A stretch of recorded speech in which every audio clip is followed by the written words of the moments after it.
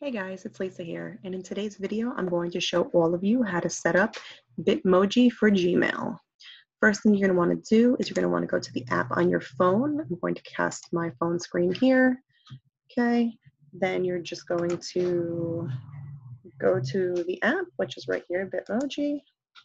Okay, and you're going to want to log in with email. Okay, so I'm going to click the login with email. Okay, and I'm going to type my email address.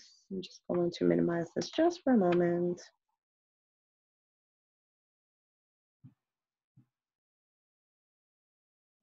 Okay, then you're going to see an option that says continue. So I'm just going to click continue, and I can open this back up now.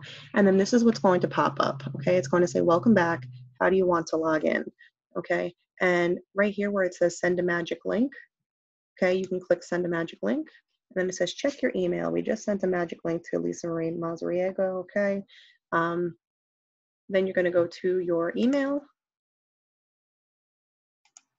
Okay, Bitmoji Login. Here's a request. Okay, and then you can click login. And then that's going to be my code. So I'm going to go to back to my phone. And I'm going to enter the code.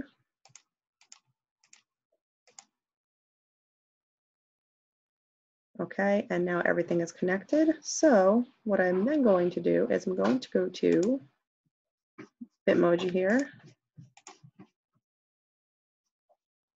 my email rather, and now when I hit compose, you'll see down here I have,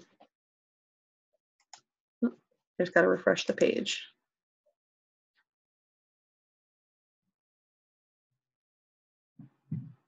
Okay, let's go to compose.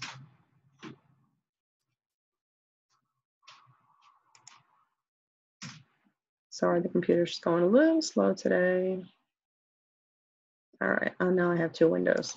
All right, so you see down here, I have my Bitmoji icon, and I can go now and I can click on any Bitmoji I want. I can still search the way that I normally would up here at the top, and you can insert your Bitmojis right into your Gmail. So here, if I wanted to type in pose is a pretty popular one. Okay, I can choose any of the ones that I would normally choose, and I can enter my Bitmojis into my emails. Okay, I hope this video helped all of you.